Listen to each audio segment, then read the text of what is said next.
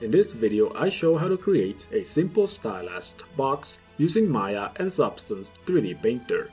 This is a good model exercise for beginners. Alright, let's get to it.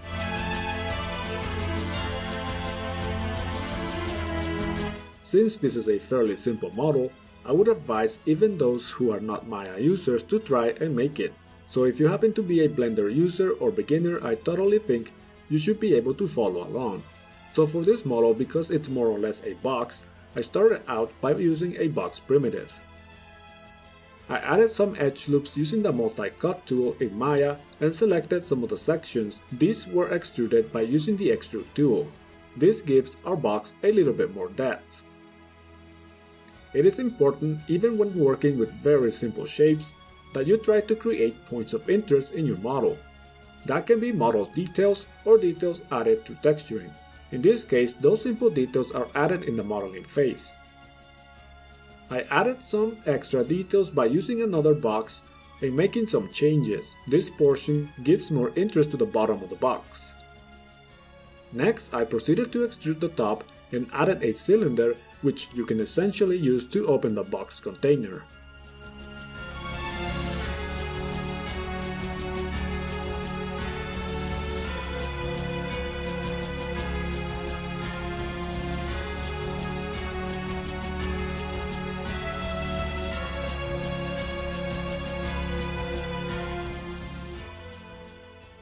I also added some more extrusions to give the box more silhouette changes.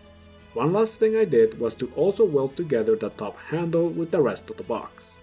I did this in order to avoid an abrupt transition between the handle and the rest of the box.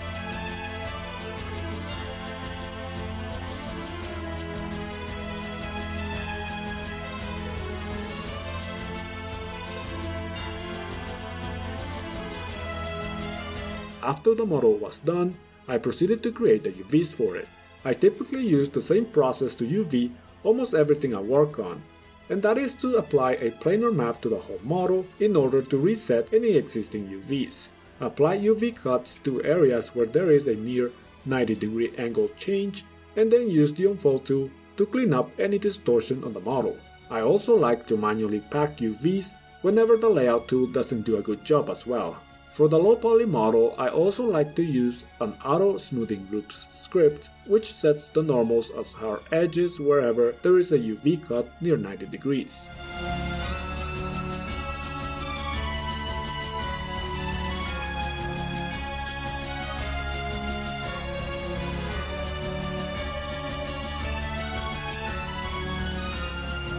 Before exporting the low poly, I also make sure to rename all the pieces with the _low suffix, in order to bake using mesh names in Substance Painter. For the high poly, I simply duplicated the low poly group, changed the names of the meshes to use the suffix _high, and added some bevels to the edges.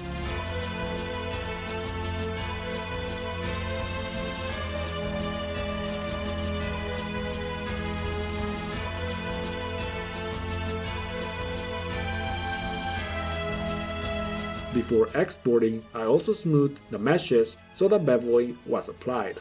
You could also set it to smooth on export in the export settings.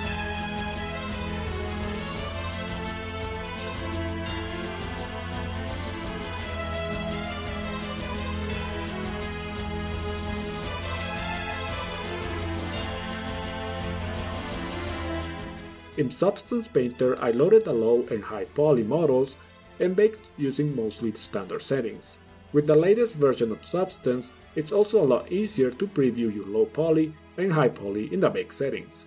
After baking my maps, I applied the 3DX Stylized Smart Material 2.0 to the model. You can find this material in the video description.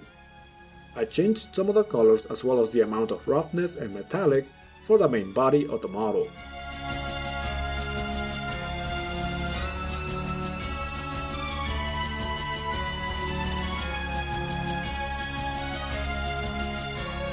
I also added an emissive channel and an emissive layer to give the interior of the box some illumination and more visual interest.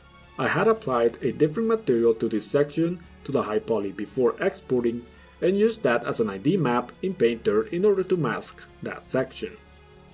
I also added a bit of color variation by using a mask and a noise layer within Painter.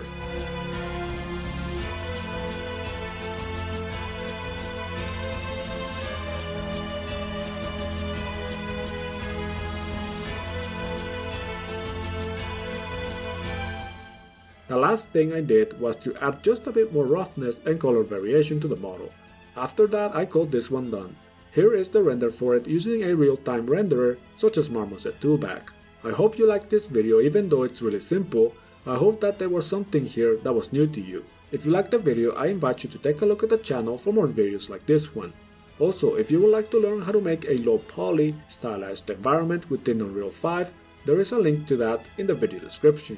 Thank you all, and I hope to see you in the next one. Would you like to learn the process for making simple stylized environments from scratch? Well, you see, making something like this is actually really simple.